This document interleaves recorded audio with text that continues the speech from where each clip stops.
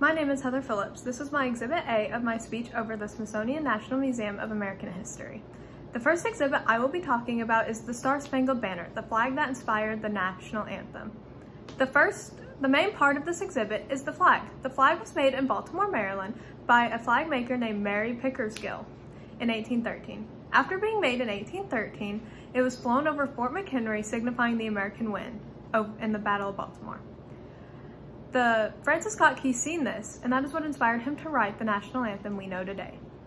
This flag is over 200 years old, but it hasn't been very well preserved. The original length of the flag was 30 by 42 feet. The current length of the flag, however, now is 30 by 34 feet. This picture in the right-hand corner is a picture of what the flag looks like today. I got this picture off of the Smithsonian National Museum of American History website.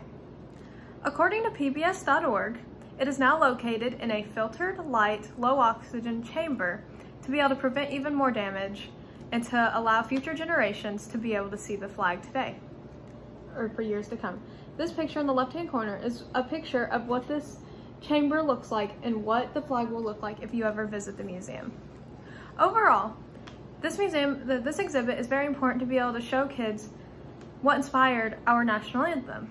It's also one of the most popular exhibits in the museum, but this museum has so much more to offer, like the next exhibit, The American Presidency, A Glorious Burden.